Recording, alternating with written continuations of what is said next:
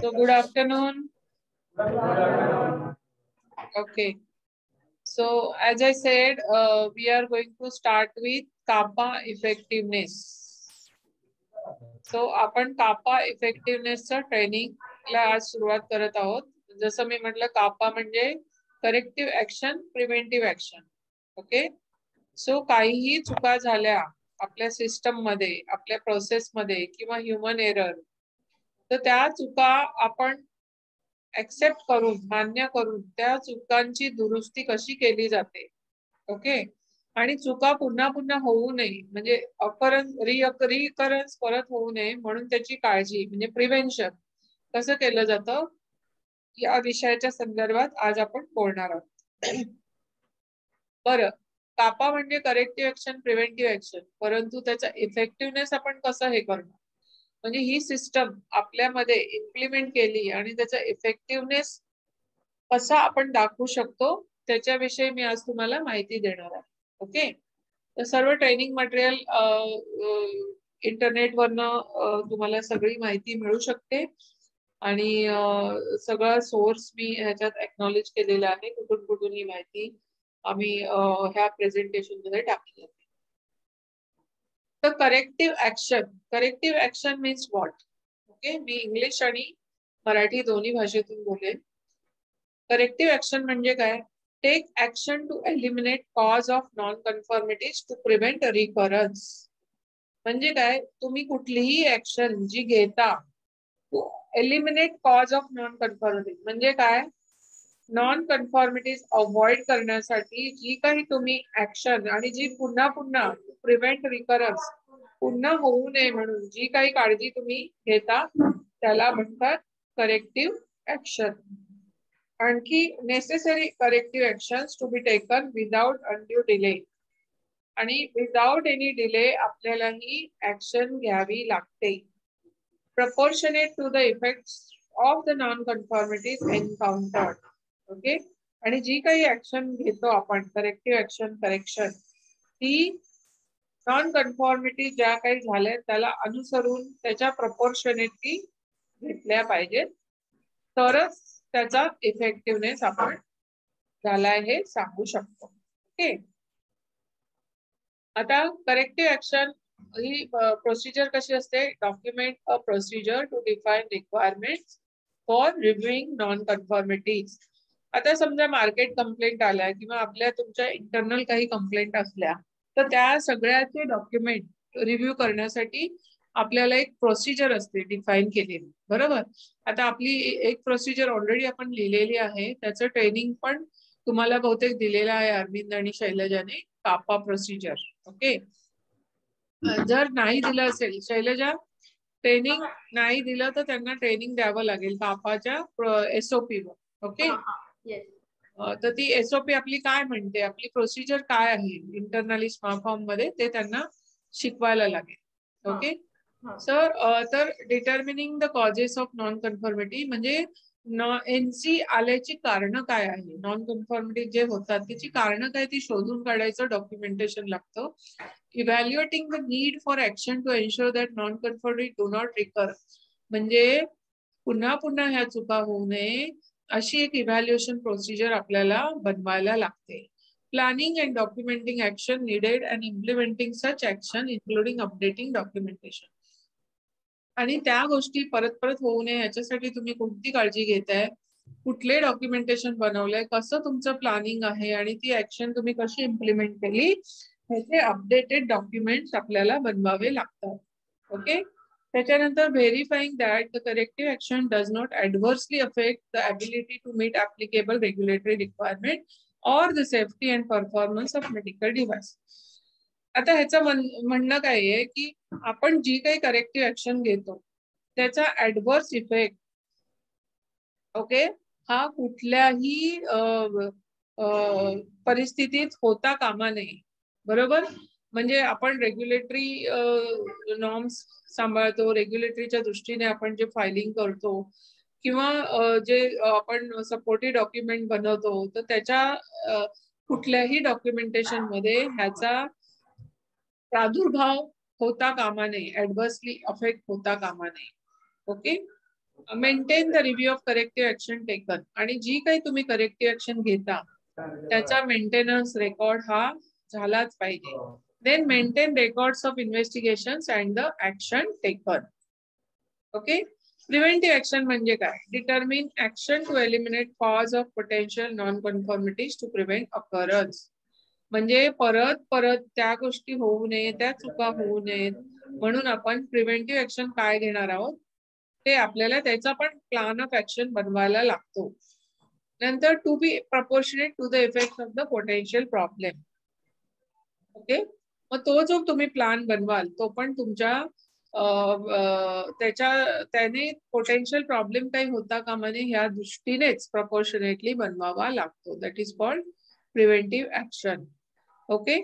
So document a procedure to describe requirements, that is determining potential non-conformities and their causes, evaluating the need for action, okay, and to prevent occurrence of non-conformities, planning and documenting action needed and implementing such action, then verifying that the action does not adversely affect the ability to meet applicable regulatory requirement. हे same मी आता मगाशी जे सांगितलं हे सगळं सेमच आहे. Preventive action ही कशी घेतली जाते आणि त्याची रेग्युलेटरी रिक्वायरमेंट आहे, त्याचा ऍडव्हर्स काही इफेक्ट होता कामा नये, आणि मेन आपण तुम्ही ऍक्शन कशी घेतली त्याचा इफेक्टिव्हनेस चे डॉक्युमेंट आपल्याला तयार ठेवले पाहिजे. ओके.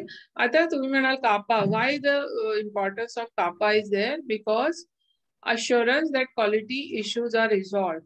It assures म्हणजे काय? कापामुळे आपल्याला प्रत्येक वेळेला जी क्वालिटी आपण मेंटेन करतो त्याची खात्री होते, बरोबर. Assurance that quality issues R रिझॉल्व्ड, म्हणजे जे काही क्वालिटी इश्यूज आपल्या सिस्टम मध्ये आपल्या कंपनीमध्ये होतात त्याचा आपल्याला एक प्रकारे एक खात्री म्हणजे अश्युरन्स ऑफ क्वालिटी मिळते. Rework and scrap numbers R reduce, म्हणजे पुन्हा पुन्हा रिवर्क करावं लागू नये, आपलं काय म्हणतात ते प्रोडक्शन बॅचेस रिजेक्ट होऊ नये, स्क्रॅप निघू नये, हे सगळं अवॉइड होतं. कस्टमर कंप्लेंट त्या पण कमी होतात. प्रमोशन ऑफ कंटिन्युअस इम्प्रुव्हमेंट, आणि त्याच्यामुळे कसं आहे ना, कंटिन्युअस इम्प्रुव्हमेंट व्हायला पण आपल्याला खूप मदत होते. And align method for problem solving, आणि काही प्रॉब्लेम आलेले ते सॉल्व्ह करू शकतो, त्याच्यासाठी आपल्याला नेहमी ह्या कापाच्या सिस्टमची मदत होते. पुन्हा कापा ही रेग्युलेटरी रिक्वायरमेंट आहे म्हणून पण रेग्युलेटरी स्टँडर्ड प्रमाणे ते पण सगळ्या रिक्वायरमेंट आपल्या मीट होतात. नंतर ही बिझनेसची रिक्वायरमेंट आहे, बिझनेस नीड्स आर मेट, बरोबर. आता समजा आज आपल्याला कंप्लेंट आली कुठल्या कस्टमरची, तर त्याच्यावर आपण ऍक्शन काय घेतलं, कापा काय म्हणजे तुम्ही प्रिव्हेंट पुन्हा पुन्हा अशा चुका होऊ नये. एक एक्झाम्पल देते मी, मॉपचं कापड निघालं म्हणून कंप्लेंट आली, तर ती कंप्लेंट का आली हे मॉपचं अनालिसिस न होता कसं काय गेलं, बरोबर आहे. असे कितीतरी प्रश्न आपल्या डोक्यात येतात ना. मग का कंप्लेंट आली, कस्टमर कडनं कंप्लेंट यायच्या आधी आपण का नाही काळजी घेतली, आपण ते टेस्ट का नाही केलं, आपली मॅन्युफॅक्चरिंग प्रोसेस चुकीची होती का, आपण रॉ मटेरियल काही चुकीचं इश्यू केलं का, त्याला पेस्टिंग नीट झालं नाही का, असे कित्येक प्रश्न. म्हणजे कस्टमर कंप्लेंट आल्यावर हे सगळे विचारण्याआधी आधी हे झालंच कसं, पहिली गोष्ट आपल्याकडे एवढी स्ट्रिक्ट सिस्टम असताना हे आपल्याकडून झालंच कसं, कळलं ना. म्हणून आपल्याला ही सिस्टम बनवायची असते की एखादं सॅम्पल आपल्या फॅक्टरीमधून बाहेर पडलंच कसं, जे टेस्ट केले बिना. त्यामुळे सिस्टम इम्प्लिमेंट करणं, सिस्टम बिल्ड करणं हे खूप महत्वाचं आहे. जरी बिल्ड झाली सिस्टम, डॉक्युमेंट बनवले, तरी पण ते पुढे किती वेळा फेल होतात. मग फेल झालं तरी त्याच्यावर करेक्टिव्ह ऍक्शन, प्रिव्हेंटिव्ह ऍक्शन घेता येते. परंतु ह्या बाबतीत काय झालेलं आहे, आपण सॅम्पल बाहेर गेलं आणि आपल्याला त्याचं नॉलेजच नाही, बरोबर. आता त्या ट्रायल बॅचेस गेल्या, R&D बॅचेस गेल्या आणि त्या फेल झाल्या किंवा त्याचं कापड निघालं, आता ह्याला जबाबदार कोण आहे, बरोबर. हे सॅम्पल बाजारात गेलंच कसं विकलं. तर ह्या सगळ्या गोष्टी वाय अनालिसिस ज्याला म्हणतो आपण, का व्हाय. ओके. 5 वेळा तुम्ही प्रश्न विचारता, का झालं, कशामुळे झालं, केव्हा झालं, मग ते रिझन आपल्याला फाइंड आउट करायला लागतं, रूट कॉज अनालिसिस करायला लागतं, कळलं ना. म्हणून हे सगळं होऊ नये, घडू नये, आणि झालं तर प्रिकॉशनरी मेजर काय घ्यावेत त्याच्यासाठी हा कापा खूप इम्पॉर्टंट आहे. कळलं सगळ्यांना? कळतंय सगळ्यांना मी बोलते ते? हॅलो. हो म्हणा किंवा नाही म्हणा. समजतंय? हा हो बोला ना मग. नाही तर मी एकटी बडबडते आणि तुम्ही ऐकताय. ओके. सो इम्पॉर्टन्स ऑफ कापा, त्याचं इम्पॉर्टन्स हे कळलंच पाहिजे तुम्हाला. आता आपण वळूया रूट कॉज अनालिसिस. म्हणजे आपल्याला मूळ कारण शोधायचं आहे की हे सगळं घडलं कशामुळे, का. मग रूट कॉज अनालिसिस कसं करतो आपण, कळलं? तर रूट कॉज अनालिसिस म्हणजे काय? The first goal of cause analysis is to find the route cause, base event or error that preceded the problem. The second goal is to take action directed at the root cause or the error. Okay. मग आपण example देतो route cause analysis आपण कसं करायचं ते. मी म्हटलं ना, five व्हाय व्हाय व्हाय व्हाय व्हाय आपण असं विचारायचं. कळलं? फाय व्हाय म्हणजे काय? फाय व्हाय अनालिसिस. तर एक आता ह्याला मी एक एक्झाम्पल देऊन तुम्हाला सांगते की फाय व्हाय अनालिसिस कसं करतात. आता एक साधं एक्झाम्पल इथे मी दिलेलं आहे की the device breaks during use. आता एखादं डिव्हाइस म्हणजे एखादं तुम्ही डिव्हाइस घेतलं, मेडिकल डिव्हाइस घेतलं आणि ते तुम्हाला यूज करताना ते ब्रेक झालं. एक सिंपल तुम्ही स्वाप घ्या किंवा कुठलंही घ्या, हे घेतानाच तुम्ही म्हणजे यूज करतानाच ब्रेक झालं, तर त्याला तुम्ही रूट कॉज अनालिसिस कसं कराल. ओके. पहिला व्हाय, the device is being expose to extreme forces at that point of use. आता जे डिव्हाइस तुम्ही यूज केलं त्याला तुम्ही जोरात प्रेशर लावला, एक्स्ट्रीम फोर्स. ओके. म्हणून एक कारण झालं हे की the device being expose to extreme forces at that point of use. Second व्हाय झालं, दुसरा कारण, the use technique at facility ABC is different than the intended. आता जो फोर्स यूज केला तुम्ही, तो जे टेक्निक यूज केलं ते निराळं होतं, डिफरंट होतं दॅन द आपण जी मेथड दिलेली आहे की कसं यूज करायचं ते डिव्हाइस, म्हणजे तो स्वाप कसा यूज करायचा त्याच्यानुसार नव्हतं, त्याच्यापेक्षा ती वेगळी होती. तिसरा व्हाय म्हणायचं, facility ABC did not receive in service training. आता जे डिव्हाइस यूज करायसाठी ते त्यांना कसं वापरायचं याचं ट्रेनिंग मिळालं नव्हतं, म्हणून पण ते जोरात फोर्स लागला किंवा कशा पद्धतीने ते वापरलं गेलं आणि ते काय झालं, तुटलं. The device breaks during use. बरोबर. आता त्याच्या अवतीभोवती हे 5 व्हाय आपण रूट कॉज अनालिसिस करतो. लक्षात ठेवा, पहिला व्हाय म्हणजे काय, तो जो डिव्हाइस वापरताना तुटला त्याचं कारण होतं कोणीतरी एक्स्ट्रीम फोर्स यूज केला. दुसरं कारण असं असू शकतं की ती जी मेथड यूज केली तुम्ही ते तुटण्यासाठी ती ही वेगळीच होती जी शिकवली त्याच्यानुसार. मग तिसरं त्याचं कारण काय असू शकेल की ते शिकवणं जे ट्रेनिंग आहे, इन सर्व्हिस ट्रेनिंग, तेच वेगळं होतं, ते बरोबर नव्हतं. Facility ABC did not receive, ते ट्रेनिंगच मिळालं नाही की ते डिव्हाइस कसं यूज करायचं. चौथं कारण, there is no resource assigned to provide training for that. आता चौथं कारण असं होतं की त्या माणसांना ट्रेनिंग द्यायला तिथे रिसोर्स म्हणजे माणूसच नव्हता, ट्रेनरच नव्हता. हे पण असू शकतं ना चौथं कारण. पाचवं कारण, no process to confirm that all use facilities requiring service training before product can be sold to a facility. याचा अर्थ काय, त्या कंपनीमध्ये अशी सिस्टम प्रोसेसच नव्हती की हे डिव्हाइस बनवताना आणि बनवल्यावर यूज करण्याचं ट्रेनिंग दिलं नव्हतं आणि ती प्रोसेसच नव्हती आणि म्हणून हे सगळं झालं. बरोबर.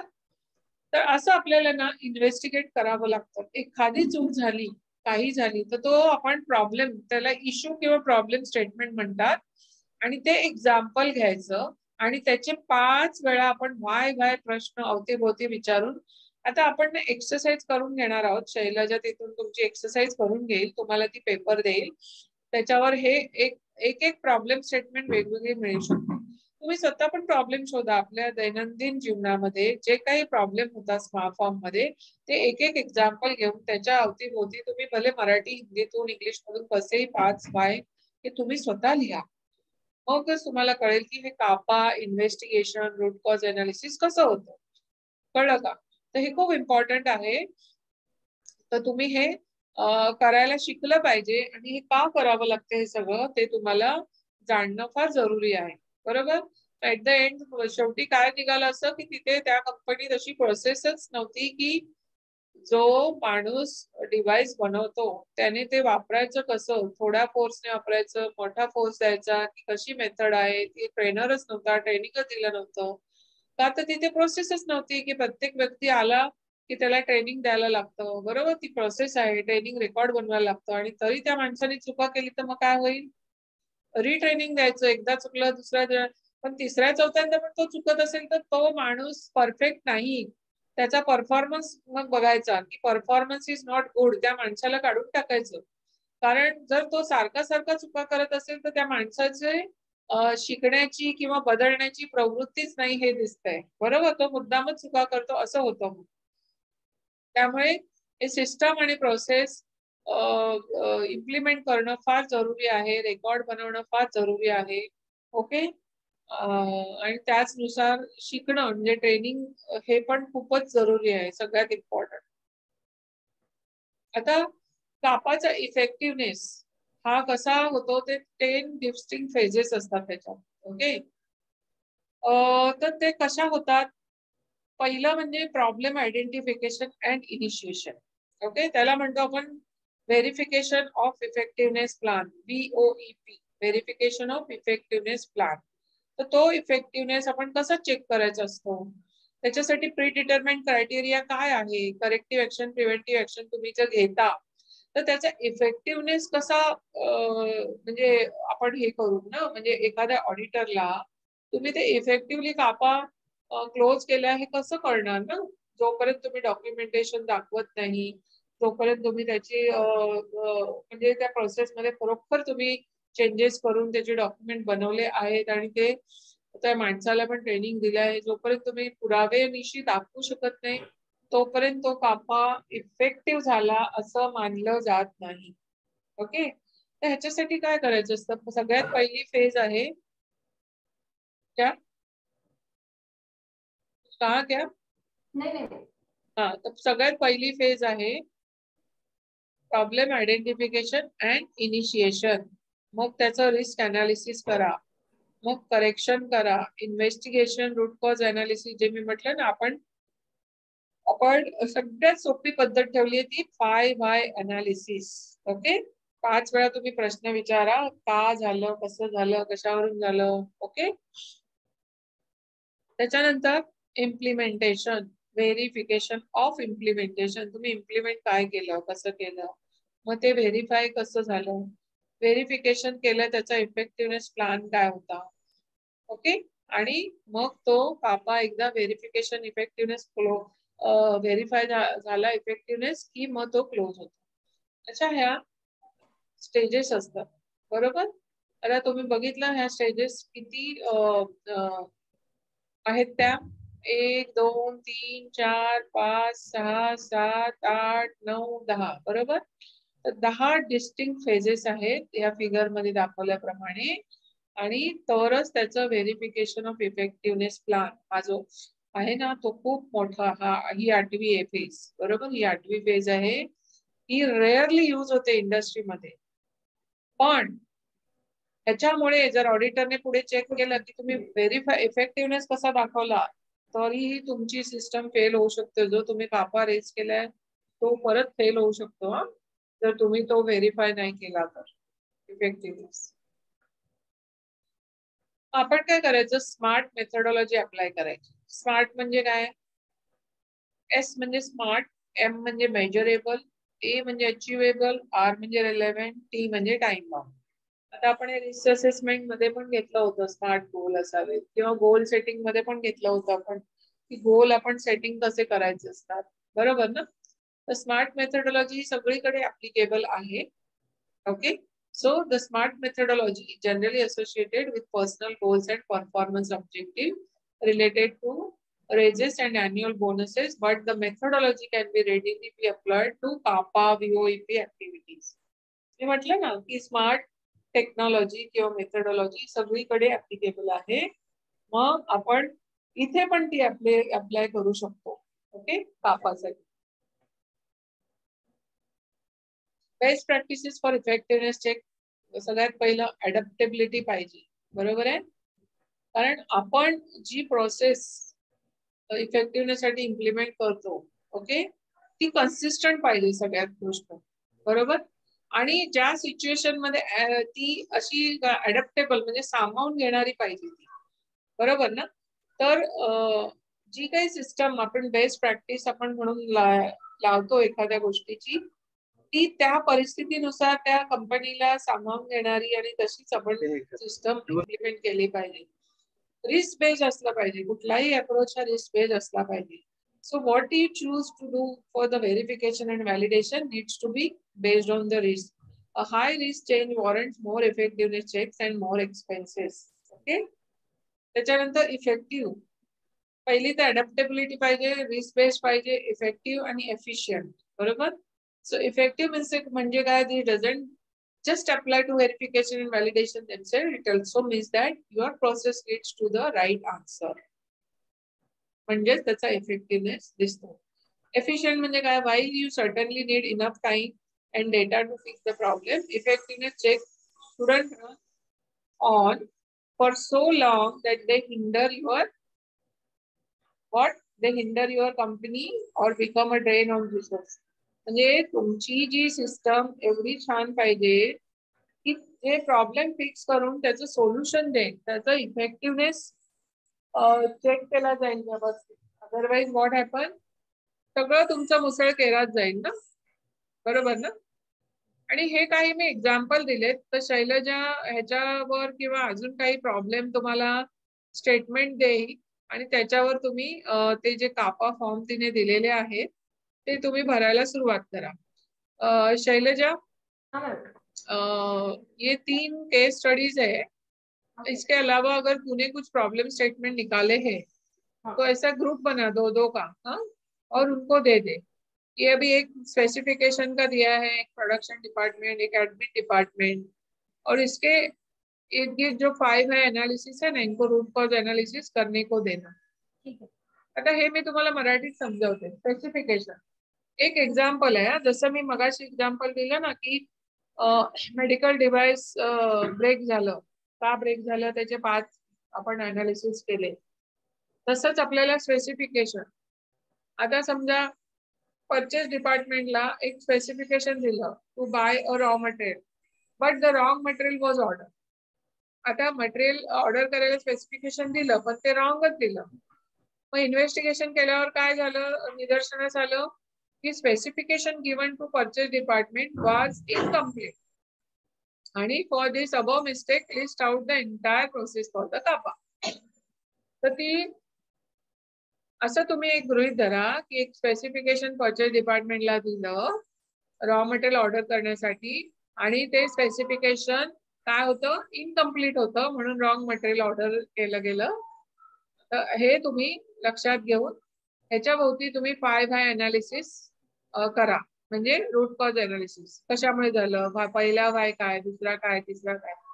दुसरं उदाहरण हे आहे की प्रोडक्शन डिपार्टमेंट मध्ये जेव्हा final inspection QA person reject करतो, म्हणजे finish good for quality reason, in process inspection rejected the same material during reverse inspection. So for दिस बघा इथे काय म्हणायचंय मला की फायनल इन्स्पेक्शन क्यूएने रिजेक्ट केलं आणि इन प्रोसेस क्यूसी वाल्याने पण रिजेक्ट केलं होतं.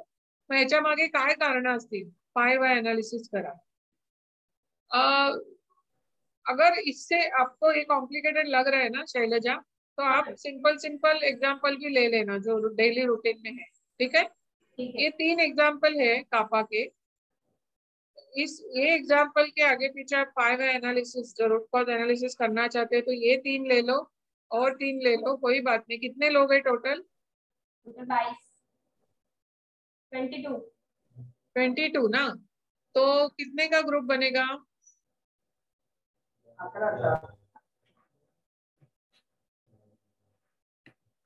एक काम करा, 22 आहे ना, आपण 5-5चा एक ग्रुप बनवूया. ठीक आहे, 5 व्हाय अनालिसिस म्हणजे 5 जणांचा एक ग्रुप बनवूया. हे 5 चोक 20, 4 ग्रुप बनतील. एका ग्रुप मध्ये 6-6 जण राहतील, बरोबर, 2 ग्रुप मध्ये.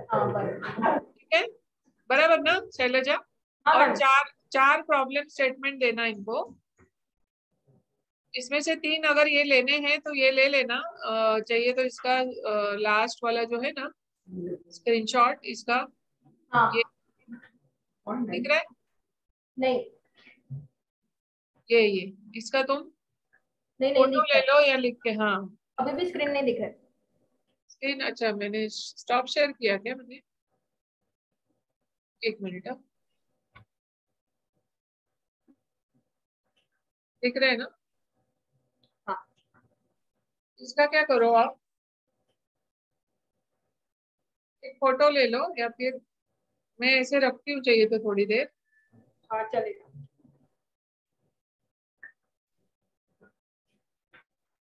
और आप अपना एक्सरसाइज शुरू करो, मैं खाली रिकॉर्डिंग स्टॉप कर, ठीक है? ठीक है, हाँ, बनाओ लो। सबको दिया? आप दो